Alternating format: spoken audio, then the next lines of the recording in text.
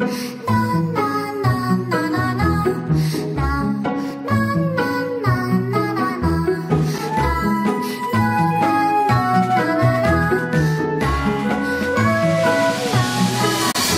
么上一课呢，创建了一个宝石和一个立方体，然后我们来看看，这是图形，然后我们来看怎么让它动起来。既然是个动画制作人，当然得让动起来。我们可以先创建一个立方体，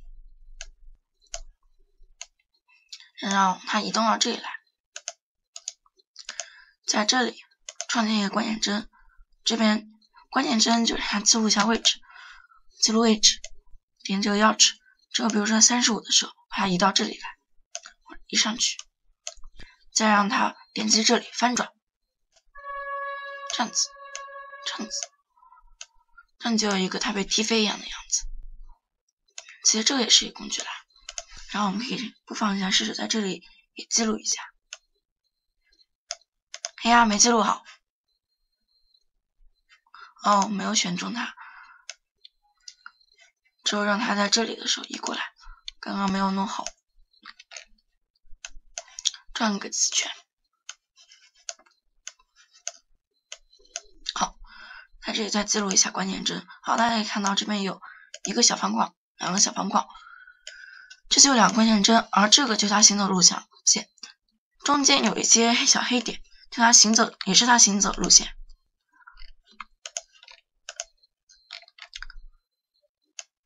至于最后，这就是它最后要走到的位置。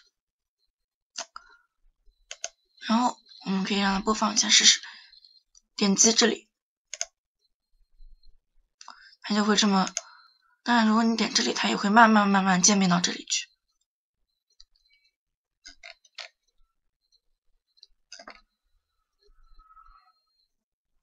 好，至于动画怎么做，简单小动画、图形转转去动画也会做啦。那么可能几乎看起来呢，已经可以在朋友面前装逼了。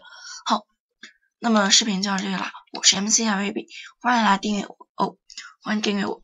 好，那么视频就到这里了，我是 mc 小 baby， 拜拜。